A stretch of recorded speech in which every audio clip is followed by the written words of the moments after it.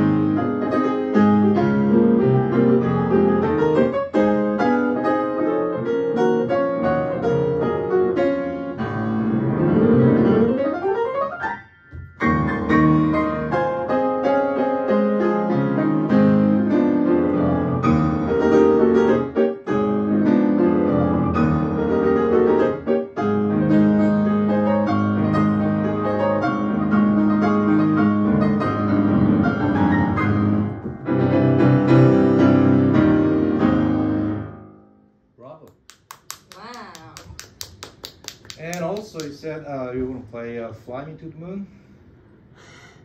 Okay, yes, I can play that because I said that I was going to play that because I'm majoring in jazz studies. That's the major I want to get in. But I'm sorry, I'm still a little bit shaken up. Catch your breath. But actually, I also have other classical pieces. I have a Mozart sonata, K311, the first movement. Okay. Is D major, right? But what do you want to hear me play? Do you rather? First, I would like to hear the Fly Me to the Moon. Okay. Okay. Yes. Are you going to improvise it? Kinda. Okay. Because it's an arrangement me and a jazz professor made. Okay. But my jazz professor and I only meet like once a week, 30 minutes. Okay. So it's not a lot of time. Yeah. But I like.